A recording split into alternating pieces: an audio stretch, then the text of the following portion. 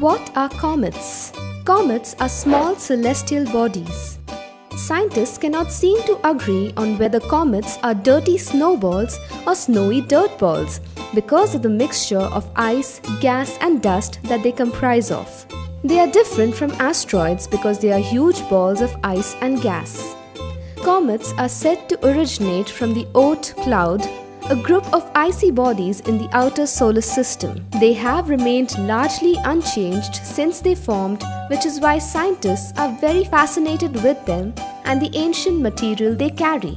Comet sightings have been recorded since ancient times. They would appear from nowhere and disappear just as mysteriously, in addition to their distinct shape and tail.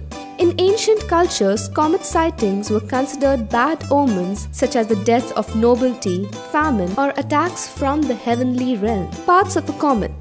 The solid ball of the comet is known as the nucleus or core. It mostly consists of ice, dust, and dark organic matter.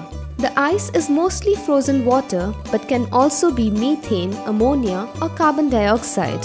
When a comet nears the sun, the frozen parts of the comet begin to turn to gas. The gas forms a cloud around the nucleus that is known as a coma.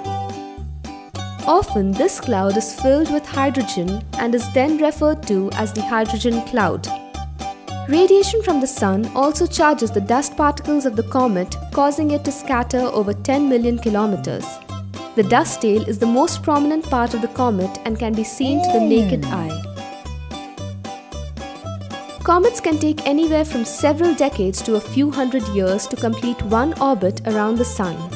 When it is closest to the sun, it is known as the perihelion, and the opposite is called the aphelion.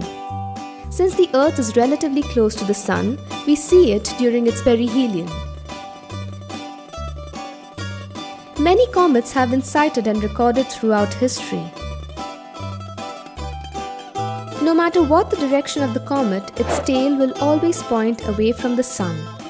Can you find out what makes this happen?